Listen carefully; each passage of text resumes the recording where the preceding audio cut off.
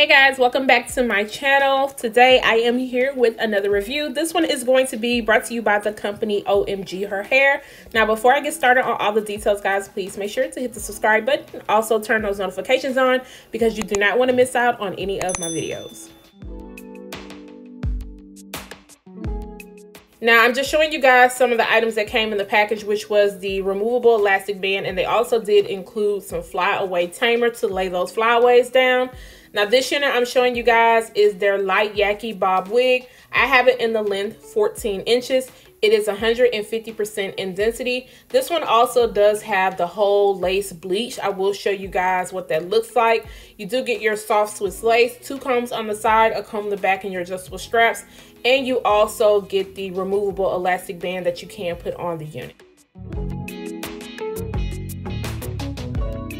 Just making sure that this one is fitting me well. This one is a little bit big on my head. I believe this is an average cap size. I'll make sure to double check. I'm usually a small, and sometimes there are mediums. The average does fit me okay, but this one just was a little bit looser. Now, you do get a pre-plucked hairline on this unit. Now, of course, if you want it to look a little bit more natural, I would suggest going in and plucking out a little bit more.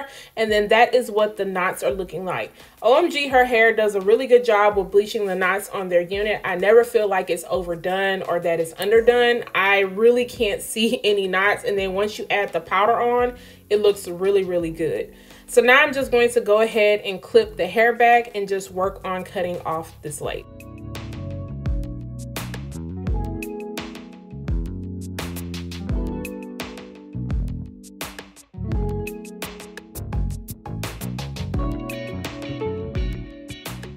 Now, I usually would wear the unit glueless, but because it is a little bit big on my head, even with the elastic band adjusted, I am going to have to go in with some type of adhesive. I will be using the Bedhead Hardhead spray, but I'm only going to focus on putting it just right at the front of the parting space and a little bit on the side, but I'm not going to go by the ear tabs just because of the way that I'm wearing the unit. And on top of that, we quarantine. Like, where I'm going, where am I going? So this is just going to be really easy and very quick. So I'm just taking the blow dryer to speed up the process.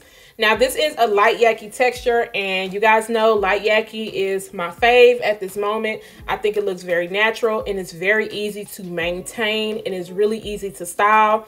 It took me 2 seconds to flat iron this hair just because it was already pretty much ready. Even after you wash the light Yaki, it's pretty much ready.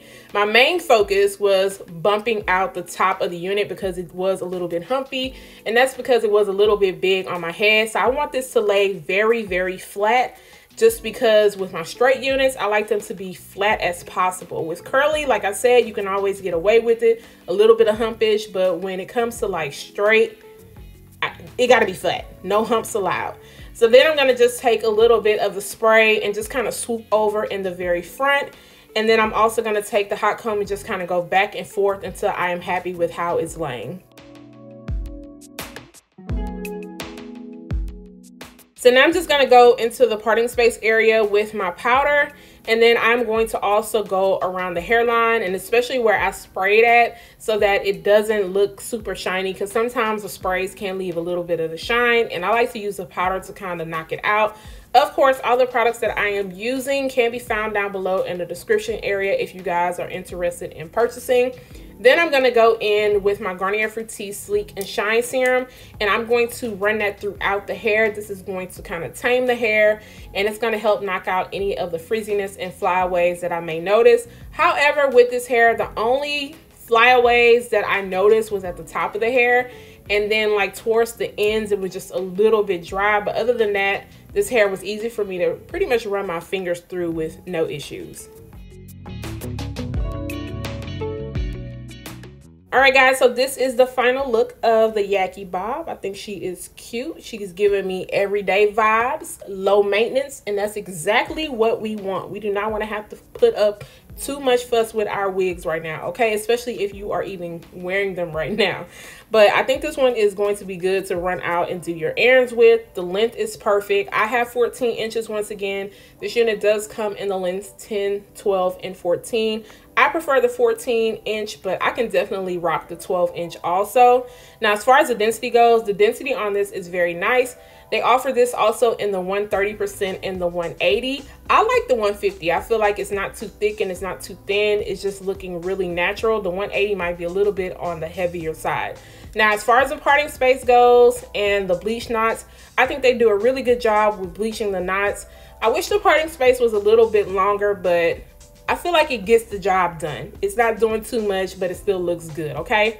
This unit, as far as shedding and tangling goes, I honestly did not get a lot of shedding with this unit. It was very minimal. And then tangling, I really don't see this tangling up like that. I don't know, guys. For me, my light Yaki units just don't really give me any hardcore problems. So that's one thing I love about light Yaki.